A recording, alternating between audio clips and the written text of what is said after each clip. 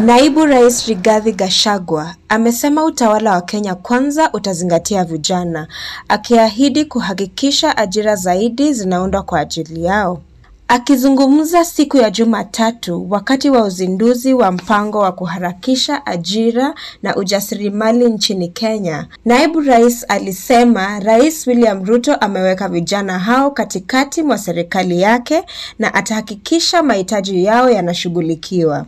Aliongeza kuwa mipango ya serikali itaundwa kwa ajili ya kutengeneza ajira kwa vijana.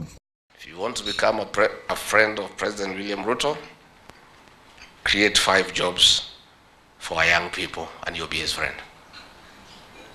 Create opportunities for our young people, you'll be his buddy. Utawala pia utapunguza njia kwa sekta ya kibinafsi na kupanua mipango inayokusudiwa kukabiliana na ukosefu wa ajira, Rigathi Gachagua aliongeza. President William Ruto and I owe tons of gratitude to our young people who overwhelmingly voted us into office. Lazima turudishe mkono. We want to be honest. We owe these young people some interventions of one kind or another. KEP inafadhiliwa na sekta ya kibinafsi ya Kenya, KEPSA, na inalenga kuunda angalau nafasi za kazi milioni 1 kwa vijana kila mwaka kwa miaka 5 ijayo ndani ya sekta ya kibinafsi. Must get nearer to these youths. And you can see they are looking for us. Why they called me Rigathi is because they want me to be nearer them. They feel more comfortable.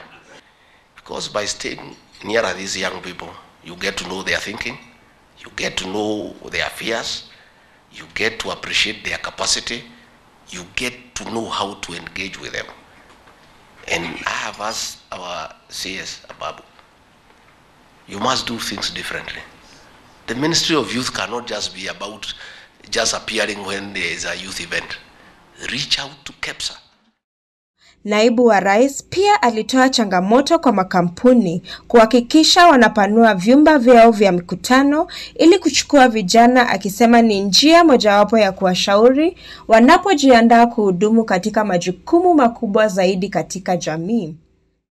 A situation where in your boards of directors you have 2-3 characters below the age of 35, so that when decisions are being made about the company and you are saying that the youth are important, they are part of the decision-making process.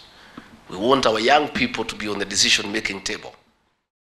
Katibu wa baraza la mawaziri la vijana, michezo na sanaa Ababu na Mwamba na Jumuiya ya Afrika Mashariki AASL na mwenzake wa maendeleo ya kanda Rebecca Miano waliandamana naye.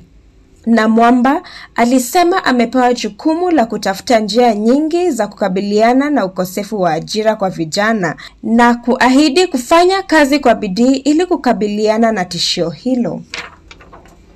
Under express instructions of the President and the Deputy President here to help manage the affairs of young people, not outside the box, but entirely without the box. Completely without the box. His Excellency the Deputy President was reminding me just a moment ago, you have to do it completely differently. And I'll do it, sir.